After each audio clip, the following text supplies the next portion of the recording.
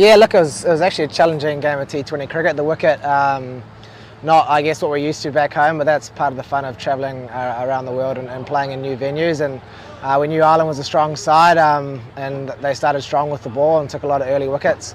Put us under a lot of pressure actually, but the way that GP batted today was fantastic, and it was nice to be there with him at the end. Hit one of the biggest sixes I've ever seen, so certainly nice to get a good total on the board and something for us to bowl at.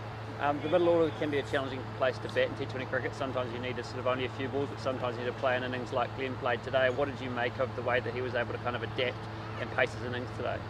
Yeah, look, I think, I mean, I've known GP since he came into the Aces, and I think his experience and maturity that he's shown in the last few years when he's played for the Black Caps has been a testament to the hard work he's done, and today was another great example. He's done it for the Black Caps for so long, and people don't probably always expect it from GP because he's so explosive and he can score runs so quickly, but today you saw he took his time, got himself in on a tough wicket, got the pace of it, and then really made it tough for the Irish at the end there, and obviously the last over was pretty big too.